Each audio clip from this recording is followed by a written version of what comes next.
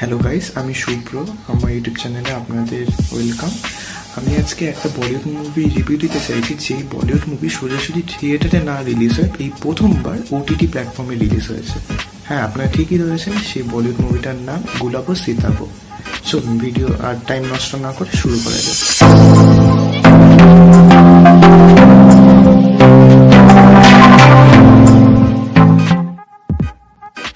মুভিটা লখনৌতে শুটিং করা হয়েছে, আর এই ডিরেক্টর হলেন সুজিত শিরকা, যে পিকু, মাদ্রাসা কাফে, অক্টোবর, বিকি ডোনার টাইপের অনেক রকমের বিভিন্ন কন্টেন্টের মুভি ছেড়েছে, মুভি মানে তৈরি করেছে, আর ওইগুলো ভালো পপুলারিটি পেয়েছে, আর ভালো মুভিও।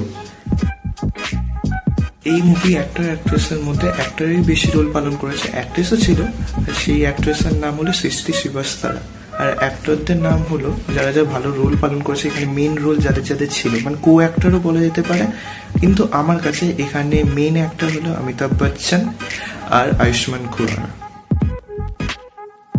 আর এই মুভি প্লট হিসেবে যদি আমি কোনো ডিসকাস করতে চাই, তাহলে সেটা আমি ট্রেলার ওয়াইজে আমি ডিসকাস করবো, মানে ট্রেলারে যা যা দেখিয়েছি আমি সেই অনুযায়ী বলবো, কারণ আমি চাই না মুভির কোনো স্পয়লার আমি রিভিল করতে।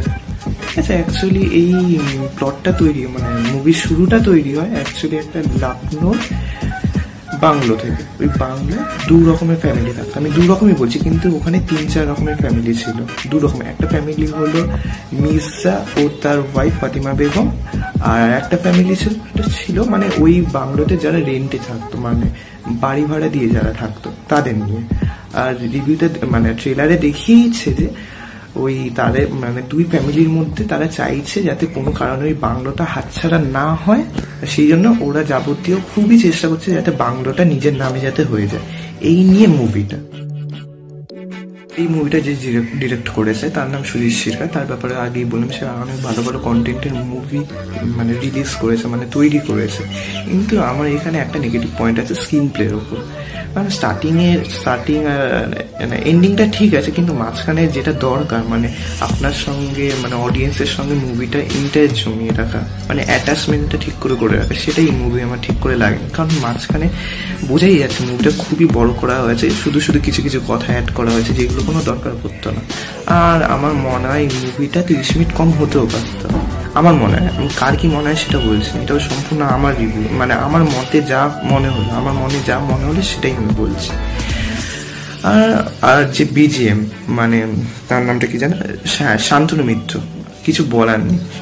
এই মুভিটার মধ্যে কোনো মিউজিক ছিল না, মিউজিক মানে গান ছিল না, মিউজিক তো ছিল বিজিএম, ব্যাকগ্রাউন্ড মিউজিক। মানে এক একটা সিনে যেই রকম একটা ব্যাকগ্রাউন্ড মিউজিক এফেক্ট পড়া উচিত, খুব সুন্দরভাবে মানে খুব সুন্দরভাবে দিয়েছে, মানে ওটাতেও ইন্টারেস্ট জমিয়ে রাখবে। এমন ফানি মিউজিক দিয়েছে, ওই জিনিসটা আমার খুব ভালো লেগেছে। এটাও একটা দিকে প্লাস পয়েন্ট। আর নেগেটিভ পয়েন্ট বলতে গেলে আমার শুধু একটাই লেগেছে, স্ক্রিন প্লেটা। আমি ওটা আশা করিনি, ওটা যদি স্ক্রিনটা ভালো হতো অনেক ভালো রিভিউ পেত। এই মুভিটার যে মেসেজটা দিতে চেয়েছি সেটা হলো, আমাদের বাংলায় একটা কথা ছিল কিন্তু, অতি লোভে তাঁতি নষ্ট। এই মুভিটা সেই মেসেজটাই দেয়। কারণ বলতো এখানে ট্রেলারে বোঝাই গেছে, মানে একটা ফ্যামিলি, মানে মির্জার ফ্যামিলি, মির্জা তার বউ, আর একটা ফ্যামিলি মানে সব বাড়ি ভাড়া। ওরা চাইছে যাতে এই বাড়িটা যাতে হাতছাড়া না হয়, যাতে বরং বাড়িটা যাতে পেয়ে যায়।